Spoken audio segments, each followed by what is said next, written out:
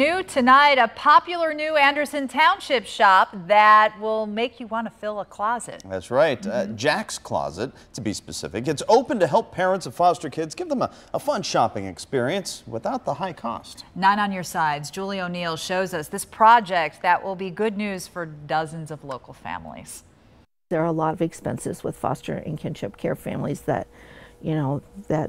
people don't always have the money for. If you go through the door beneath Clough United Methodist Church, you just might find something in your size to be thankful for. Our church has always had a heart for any ministry that involves children, so this was a perfect fit for our congregation. Jack's Closet welcomes kids in foster or kinship care to boutique-style shopping. We wanted to have it as a store-type atmosphere and not a storage room full of tubs of clothes. Families can come in and select up to 7 different items for their child for free. We have shorts, we have underwear, we have swimsuits. Everything is sorted by size and separated by boys and girls.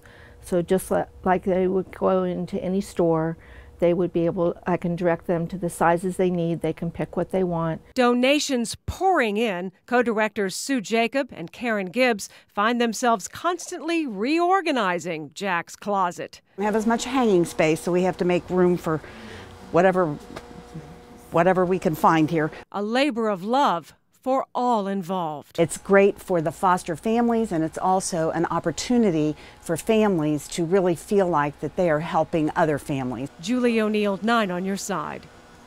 What a great program. If you are a parent of a foster child, you can stop by Jack's Closet on Tuesdays and Thursdays, or you can make an appointment. And if you are interested in donating, you can visit our website at wcpo.com for more information.